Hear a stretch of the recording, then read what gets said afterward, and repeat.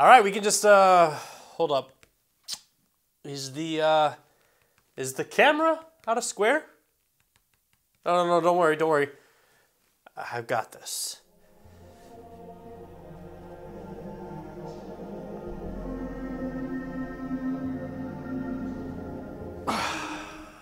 Yeah, I'm a Jedi. Star Wars Jedi Survivor launches in less than 48 hours. And while we know that the game will be available on the PlayStation 5, Xbox Series X and S, along with PC, the big question among gamers is, what does this mean for my Steam Deck? Will I be able to play Star Wars Jedi Survivor on my Steam Deck? Yeah, let's talk about it. Are you listening?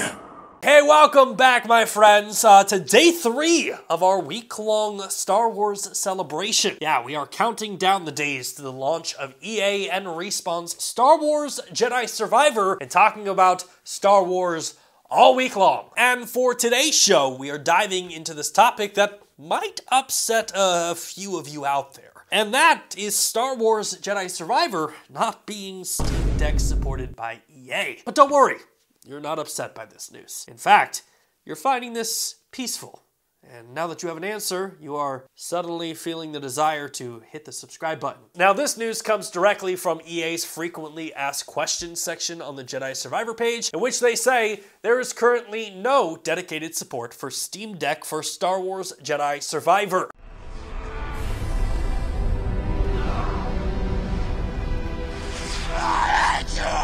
Quite frankly, this really shouldn't be too much of a surprise, as currently Star Wars Jedi Survivor is only available on next-gen consoles and PC, and EA made it pretty clear that the game is pretty demanding when it comes to hardware. In fact, the game is something like 128 gigabytes in size, so for some of you Steam Deck users out there, it means you're either going to have to go buy a brand new expansion cards or start deleting some games, buddy. Now, it's also worth noting that just because the game doesn't have dedicated support doesn't mean that the game won't run on the Steam Deck. In fact, plenty of games have been able to run on the Steam Deck by either the game just running in Proton Experimental or by using the Steam Deck in desktop mode. And again, that is definitely not ideal and in no way the way that the developer intended gamers to experience this game to begin with. So, if you are wanting to experience the Star Wars Jedi Survivor game in all of its glory, I highly recommend that you either check it out on PlayStation 5, Xbox Series X and S, or on PC via Steam and the Epic Games Store. But if you absolutely want to play this game on your Steam Deck, I mean, you can take your chances when the game launches on April 28th and try to run it yourself. And hopefully, just like its predecessor Star Wars Jedi Fallen Order, the game eventually becomes Steam Deck verified. However, if we're being honest, that moment could be very far away. So in the meantime, if you are wanting more Star Wars Jedi Survivor content in your life, make sure to hit that subscribe button.